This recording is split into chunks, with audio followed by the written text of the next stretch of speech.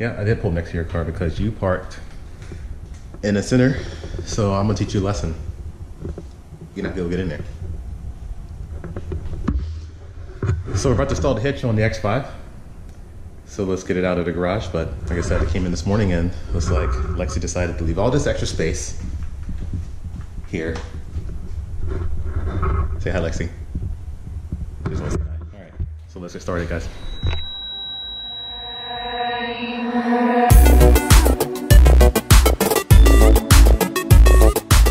Wheels are very dirty. How long have they been clean? Like 2 days? Maybe not even that. This is how Lexi parked. I mean, like I said, I was on call last night, so that probably explains why she decided to park there.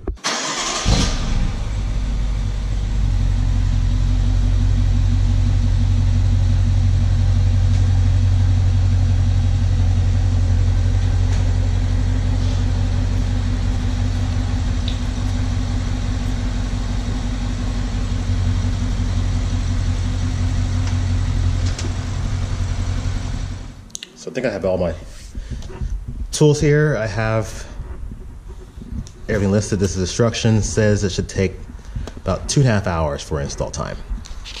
So it's got several things here to pick up as far as open up this cargo area. So things should be fairly simple, just somewhat time consuming. So I'm gonna get started with it.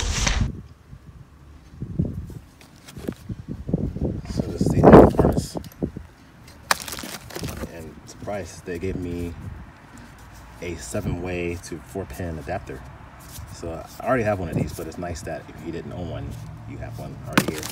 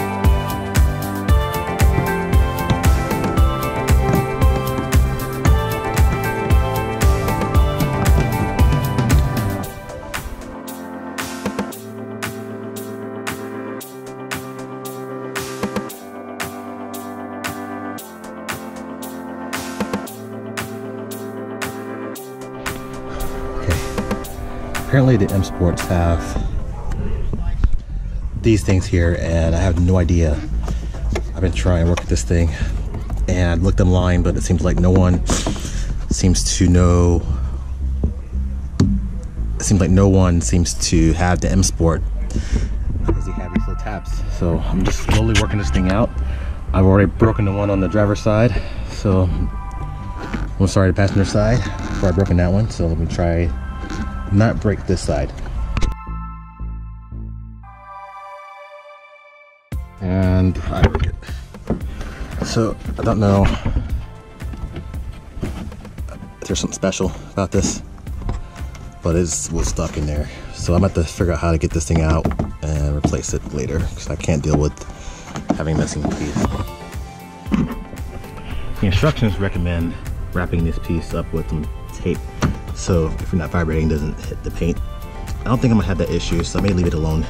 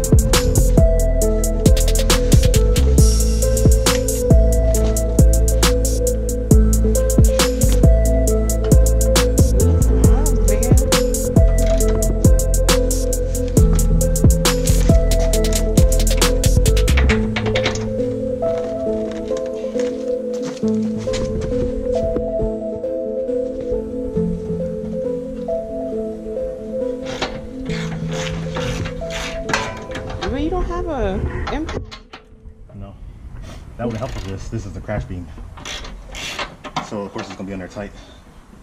Yeah, you should invest in an impact. I know. That's what Dad was telling me about.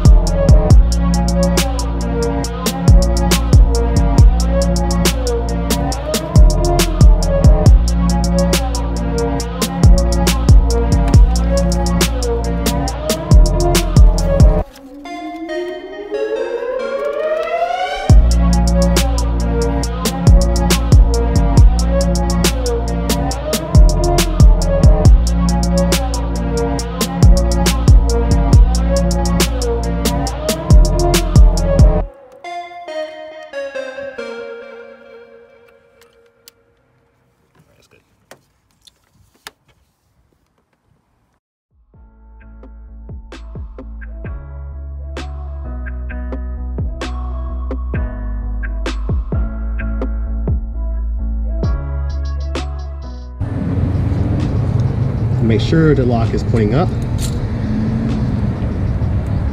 And all you're gonna do